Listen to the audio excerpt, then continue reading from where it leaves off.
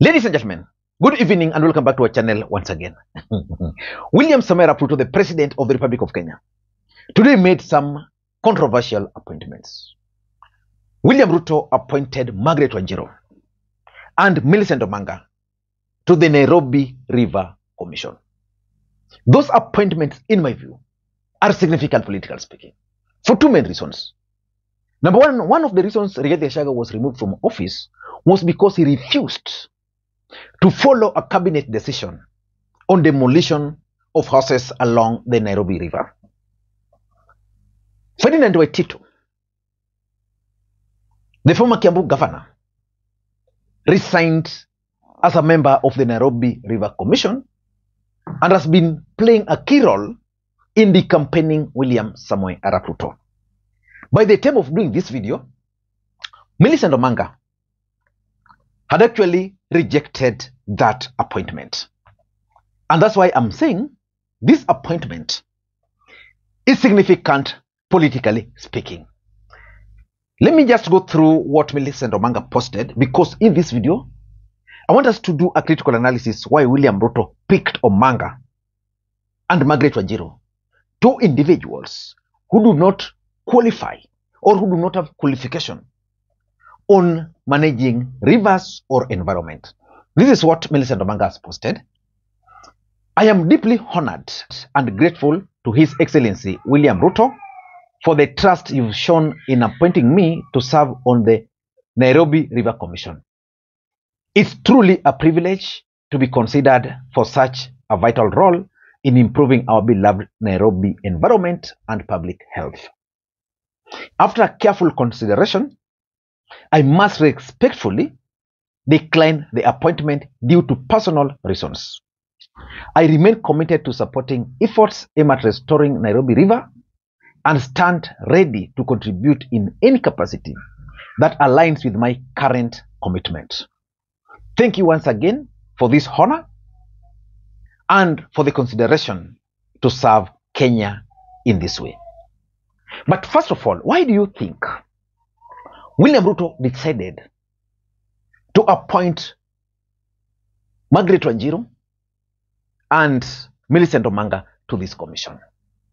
Before we get into all those details, in case you're watching this channel for the first time, please take a second or two, click the subscribe button so that next time we produce a video like this, YouTube will automatically notify you.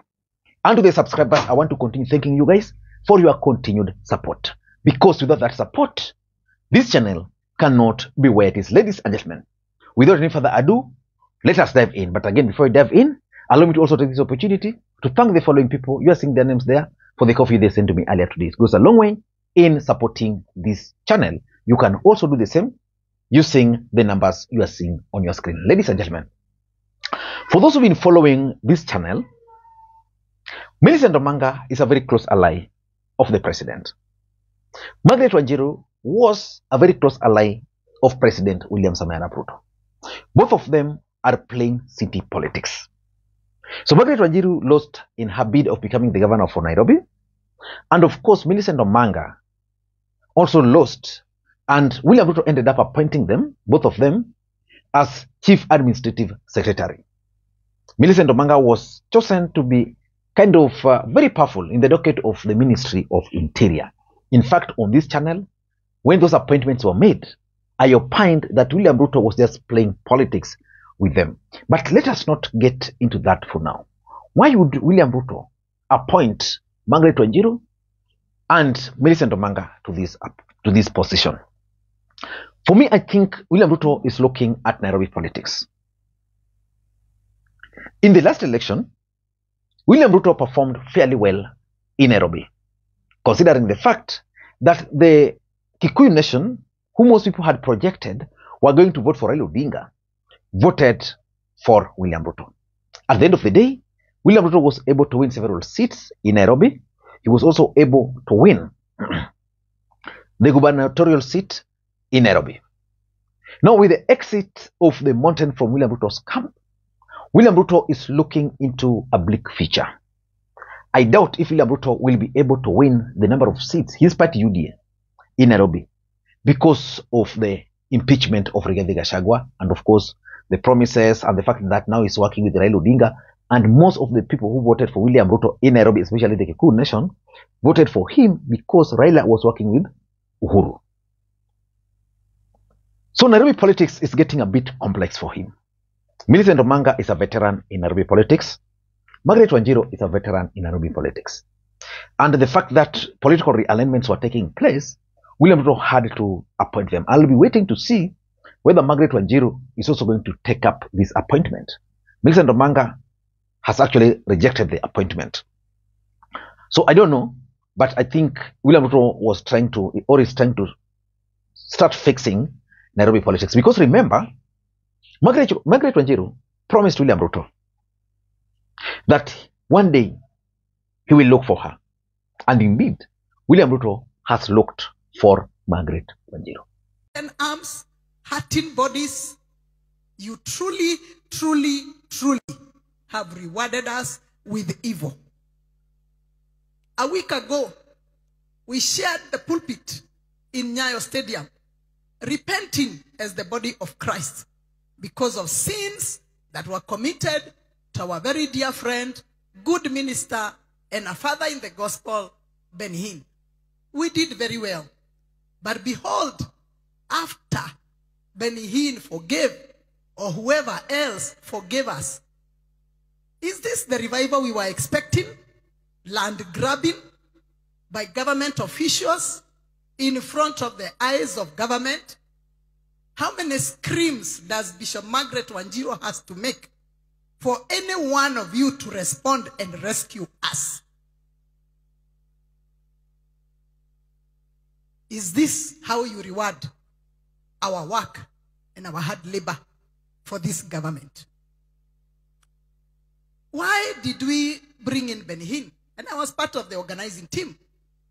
We brought him in because we felt that forgiveness.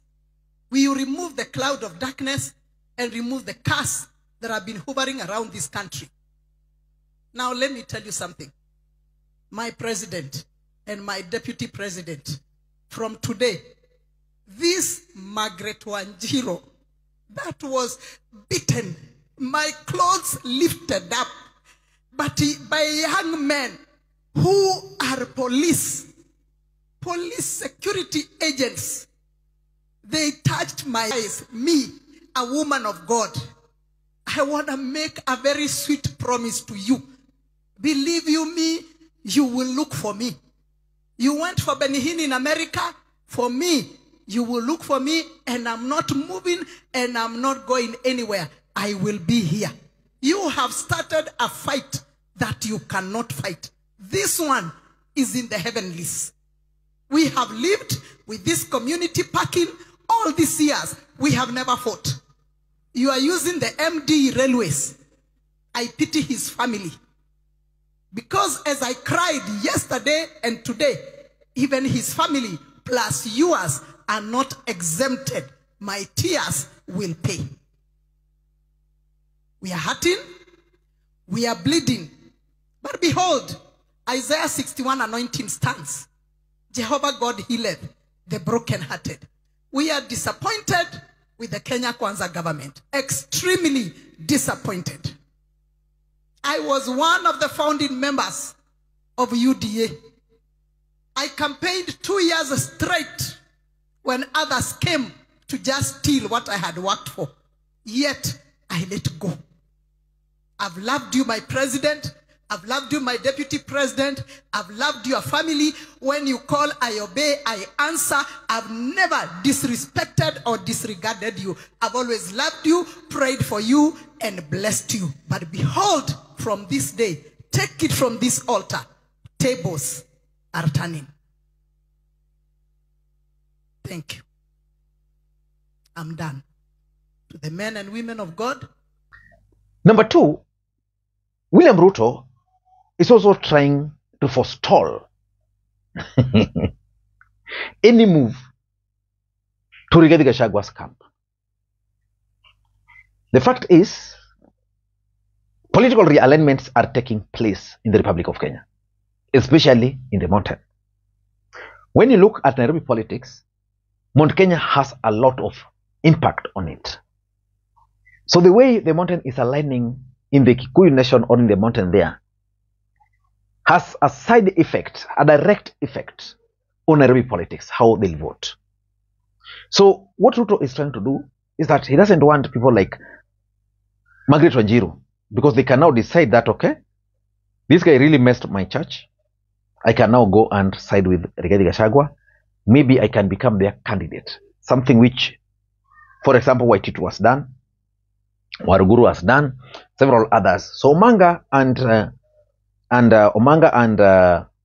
Wanjiru are still there. So he's trying to forestall by appointing them. He wants to show them that I'm still with you. If other appointments come across or comes by, I can still consider you. Pick this. So I think it's because he doesn't want any of them to join Rigathi Gachagua's camp. Number 3, William Ruto is also trying to consolidate his support base. Let's face it. If you even take Nairobi itself and you go back to the UDA elections which were ongoing, Rigathi camp was almost winning. That's the reality. Rigathi's camp was almost winning. That's the political reality. Because William Ruto, after entertaining or after entering into the handshake with Raila Odinga, forgot his bases. So reality is now dawning on William Ruto that his bases are shaky. Look for Omanga, look for Margaret Wanjiru. If you check that list, there are also other politicians. He's trying to consolidate them. So these guys, in the expectation that these guys will help in consolidating the bases. Number 4, William Ruto, in my view, is also trying to reward his allies. If there's one thing most Kenyans believe William Ruto is good at, is rewarding his allies. Unlike Raila Odinga in most cases would consider the face of Kenya first. For William Ruto, he's considering the people who stood with him. If you look at people who've been appointed to serve in Kenya Kwanza government from the time they took power up to now, you'll agree that almost 90% are people who campaigned for William Ruto. Not new people. People who campaigned for William Ruto. That's why the other time you saw the former Machakos Town MP, Victor Munyaki, declining an appointment because William Ruto is trying to reward him. He's in the cold. Omanga is in the cold. Margaret Wanjiru is in the cold. The rest. So it's trying to reward them because some of these people feel that they really put effort. But those efforts are now going into waste. And lastly, I'm looking at 2027 presidential elections.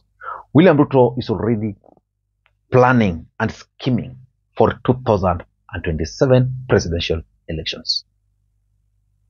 That's why he's now looking for these guys. And I can assure you, moving forward, we are going to see more politicians being appointed to any government position which will arise. William Ruto will be appointing his people. Of course, he'll be doing that because he wants to have his team ready. Yeah. In fact, one of the reasons I believe Omanga declined this appointment is because of Nairobi politics, which is not, the Kikuyu factor in it. Doesn't favor Ruto. Ruto must either be with Raila Odinga or on the other side. Now it's with Raila Odinga. But Raila Odinga has ODM party. Yeah, some of these people, like for example, Omanga can easily decide to join ODM and remove Pasaris as a women rep. She can easily do that because this is politics. By declining this appointment, she might be planning to do that. So in my view, Ruto is plotting for 2027. He wants to bring all these people together, consolidate, forestall the move, have them together in one basket. Then he can play his 2027 presidential elections. Ladies and gentlemen, I don't know what you think, but that's my take. Until next time, this is Lee Makwiny. Bye-bye.